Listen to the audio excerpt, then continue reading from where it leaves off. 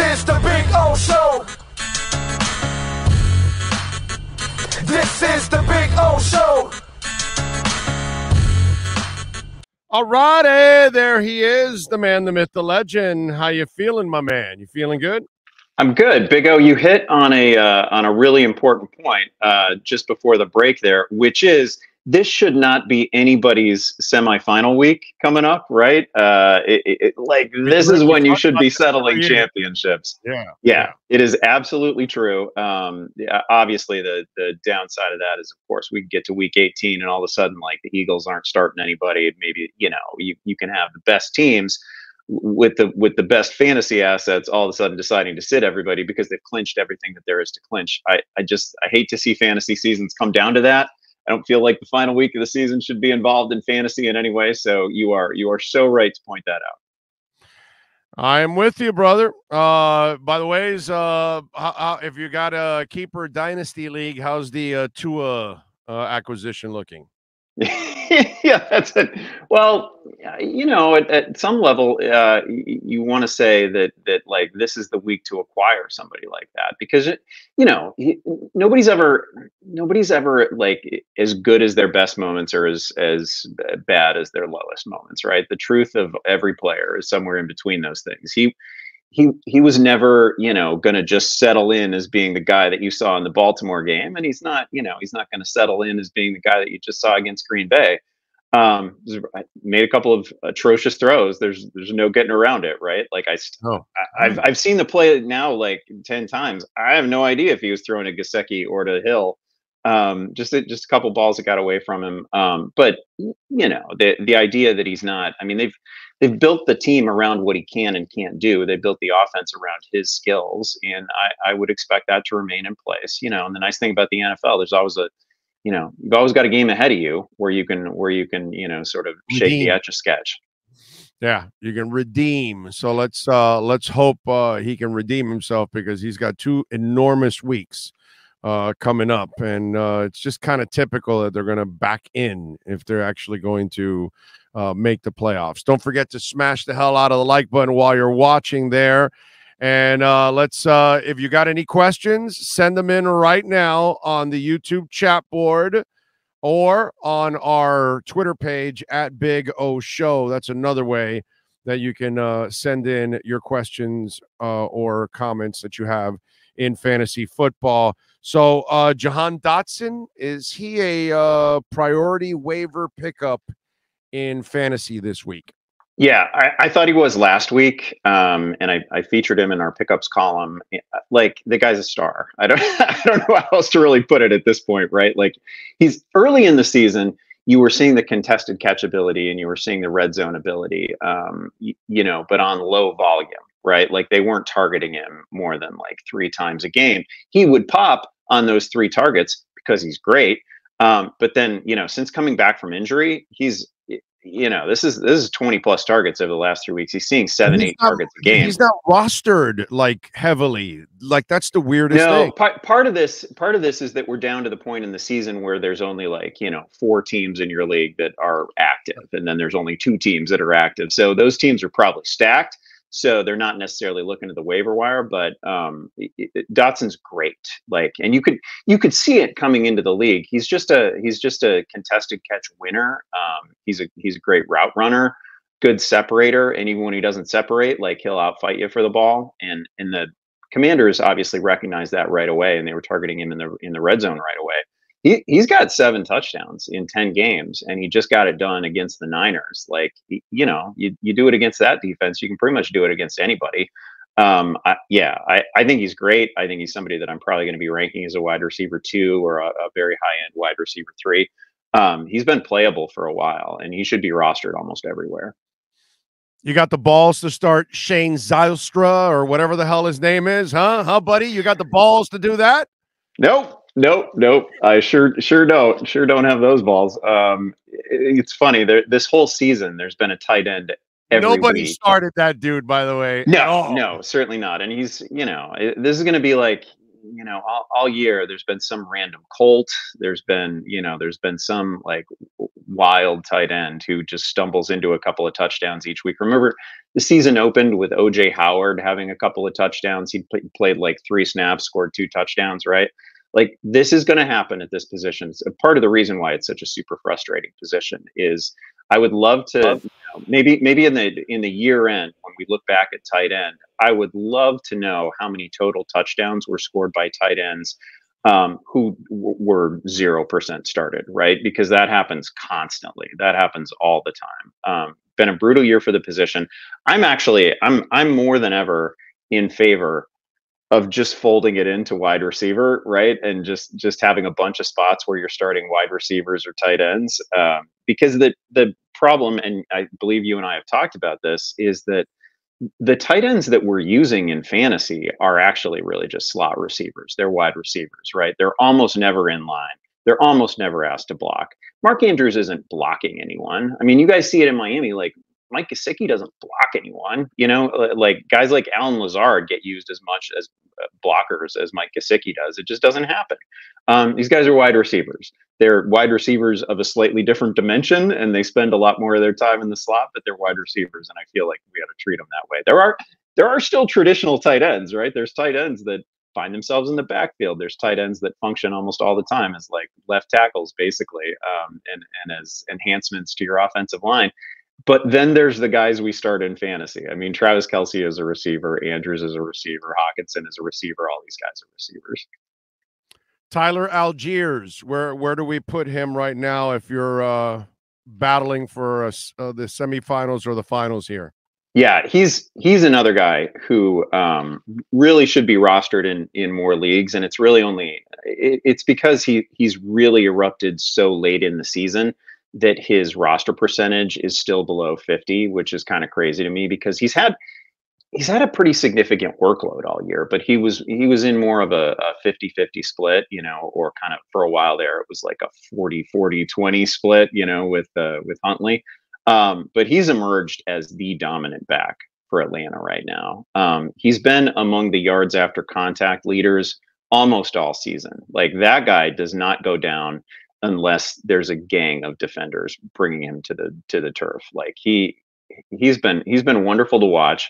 He's kind of I was pretty bullish on him coming into the year, but he was coming from BYU, and there's always a quality of competition issue there, right? Like, you don't really know until you see him in NFL competition, and he's just looked great. And now he's really surged ahead of Cordero Patterson in terms of snaps, in terms of touches.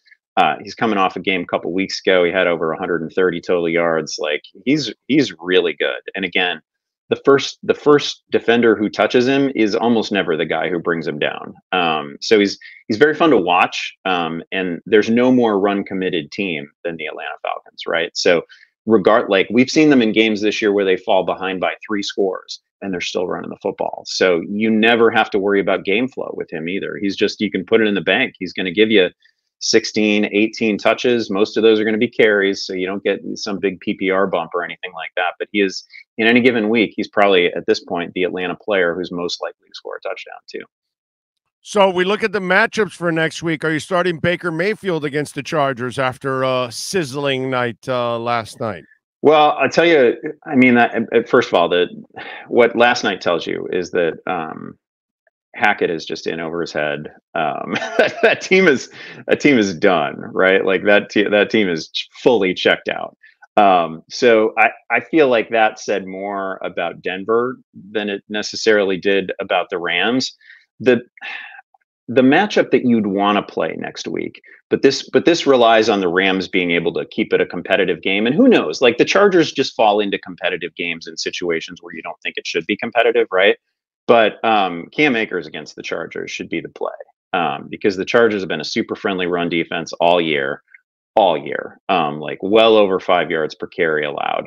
So Cam Akers should be the guy that you'd really want to lean on there.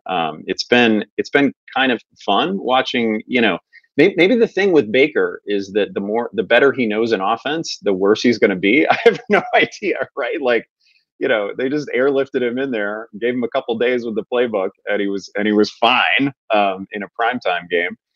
he was better as a rookie than he's ever been in any other season. So this is pretty wild. He's obviously got radar lock on Higbee right now. I don't think Baker rises to the level that you'd actually want to start him in a fantasy playoff matchup. But Cam Akers is definitely somebody who, like a month ago, we were looking at the schedule and we were saying, wow, there's some sweet spots coming up for the Rams if only Cam Akers can produce. Right? It was Green Bay. They've got the Chargers in championship week. He's going to be a really good play. I'm thinking now I may end up with Cam Akers like as a top 15 running back for this week. Again, we need the game to remain competitive enough that the run is just in play all day for the Rams. But the Chargers have a funny way of playing down to opponents. They do. All right. So give me your top 3 quarterbacks going into week 17 when it comes to the matchups, your favorite matchups. Like I look at Dak Prescott. That's a Super Bowl player that I would, because against the Titans, I kind of like Dak to light him up. By the way, he made some big time passes this week. Yeah. Against Philadelphia. I was like, wow, I think those were the plays that Cowboy fans were dying to, and I'm glad I just mentioned this, because Dak Prescott's been at this for several years now, kind of trying to prove himself and put all that. And then he needs these kind of moments. How many years into his career is he right now? Like 5, right? Yeah. 6? Yeah. Dak is actually another guy who, like, if you're really sweating the game that Tua is coming off, like Dak is just 2 weeks removed from giving away a game to Jacksonville, right? Like, and you led me to my point is we got people just like this is the fucking Titanic, bro. They're just jumping off and they're just like Leonardo DiCaprio just floating down the ocean. Like, we're done. And it's like, yo, bro, this is only 1 year with McDaniel. A lot of people are looking at it like this is 3 years. No, dude, the first 2 years don't count. He didn't have any offensive help. This is the year that counts. And now you start to build on this. And Dak Prescott has kind of been a question mark for Cowboys fans for a while. That might have been his watershed moment. Yeah, he wasn't even a question mark 2 weeks ago. Like, they were mad, right? Yes. Like, I mean, he's piled up interceptions this season, and now he just faced a great defense and he stared him down and had an excellent game. So that's kind of what I was getting at earlier when I was talking about how, like, you're never as good as your highlights and you're never really as bad as your lowlights, and the truth is always somewhere in the middle. And like, it only takes one game to completely shift the narrative on any player. So I would still be, I'd still be pretty optimistic about the general trajectory of the Dolphins offense, even though, you're coming off a couple of rough moments in a spotlight game.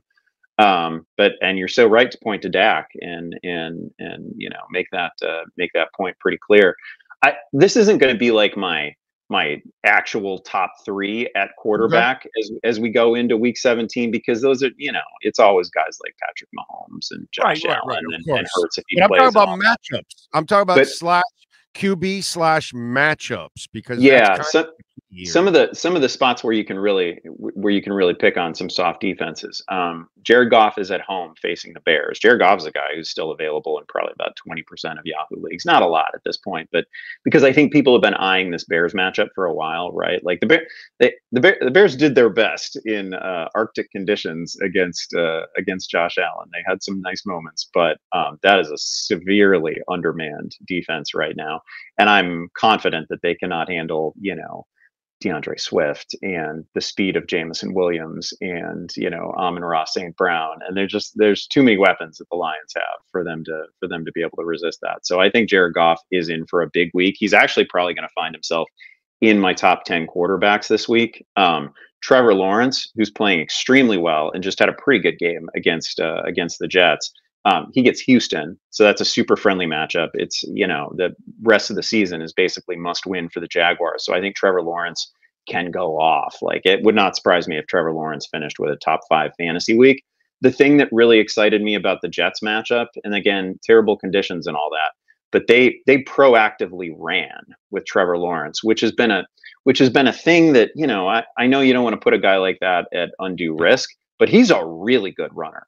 Some of his best Tom moments at Clemson were like long touchdown runs. Like he's not just like a, oh yeah, kind of mobile. He could get you a few yards if it's, you know, what. No, he's good. Like if you wanted to turn him, and not that they do, but if you wanted to turn him into, you know, somebody that we were getting 6, 8 designed runs for each game, it would look a lot like that Jets game. And I think he would be super productive. I can't say enough about that guy's talent. He's one of my, I love the story that they have going on right now, and I love the redemption for Trevor Lawrence after people were ready to give up on him, you know, after his first season under Urban Meyer, and in terrible circumstances too, right?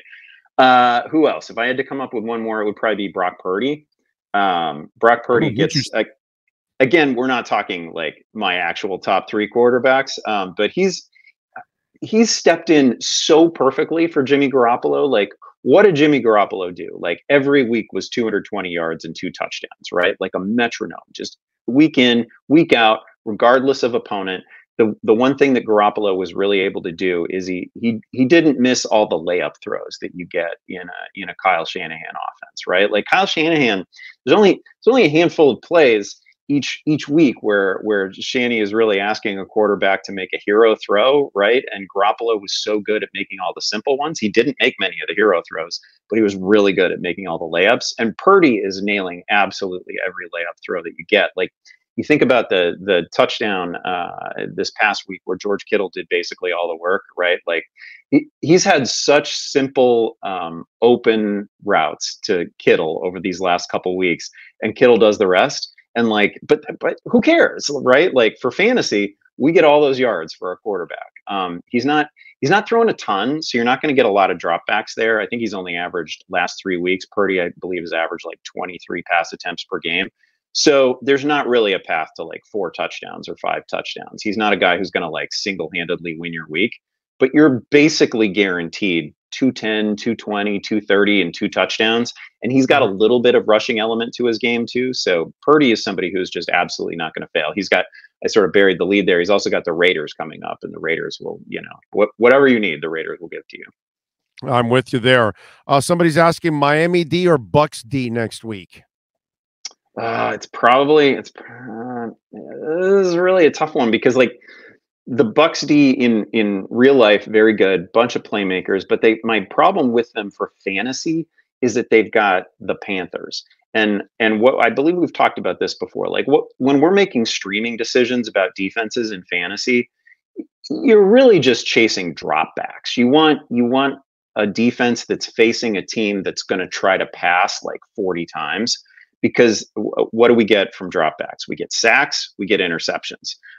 Like even if it's a good quarterback, even if the team gives up 24 points, 28 points, we just want sacks and we want interceptions. And you can't really get that from Carolina because all they want to do is run the ball 45 times, right? Like they don't want to throw. Sam Darnold is not going to drop back 30 times. So the Bucks could hold the Panthers to a low number.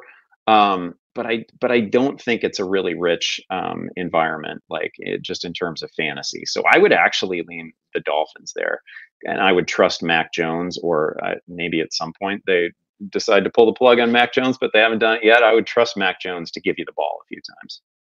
All right, what do you got going on this week at Yahoo so folks can check you out leading into their playoffs? Yeah, I got the pickups column coming out tomorrow. It's going to be a bunch of recycled names, but we've got a really friendly defense for you to pick up. So we've got the pickups column coming out tomorrow, and then a special Thursday night edition, just like we did last week, of Fantasy Football Live, getting you set for the entire weekend. Follow him on Twitter at Andy Behrens. Catch him every week here doing his thing with our Sports Grill Fantasy Football Zone. Andy, as always, thank you, my brother. Appreciate you immensely. Thanks, Big O. Appreciate it. You got it. There you go. Sports Grill, baby. Guess what? Today is Monday, and today the new Doral location is open. So now I can say 8 great locations. $1.50 Bud Light drafts and bottles during the NCAA and NFL games. Tonight we got Monday Night Football. Tonight you get to enjoy $1.50 Bud Light drafts and bottles. They've added these new cocktails during the NCAA and NFL games. We got all the bowl games going on too. $5 for the cherry lemonade and the tailgate tea. Domestic pitchers, only $12. Bone-in wings, 15% off. The buttermilk chicken sandwich is delicious. The buffalo tater tots are awesome. And, you know, Sports Grill is known for a great atmosphere, great food, great service, great people, just a great sports bar here in South Florida. But you know what? They're also known for their sauces. Now you can take them home. Yeah, a lot of you love the buffalo sauce or the Miami Heat or the blackberry, the barbecue, the Dale. They've got all those sauces now, and you can take them home. So go check out the new Doral location. Brand spanking new, opens today.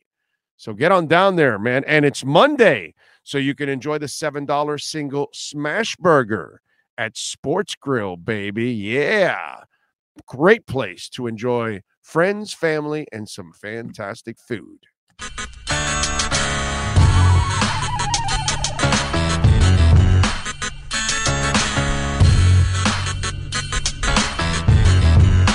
This is the Big O Show.